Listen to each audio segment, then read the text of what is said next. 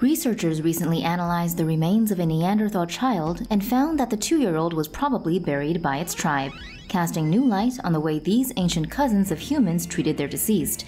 According to the research paper published in the journal Scientific Reports, the child's skeleton was first unearthed in 1973 from a rock shelter at the La Ferrassie dig site in southwest France. Much of the evidence for Neanderthal burial practices comes from digs undertaken in the early 20th century, before today's rigorous archaeological standards. This led to initial skepticism as to the veracity of the purported burial sites. The new researchers re-examined the remains and revisited the original excavation site. They concluded that 41,000 years ago, the child had been laid carefully in a grave that was then covered with fresh soil. This would make it the first evidence for a Neanderthal burial in Europe, adding further support to the notion that funerary practices are not unique to our species. The team radiocarbon dated one of the skeleton's smaller bones, placing it at around 41,000 years old. For more news animations and explainers, hit the subscribe and bell button to join the TomoNews family. Thanks for watching.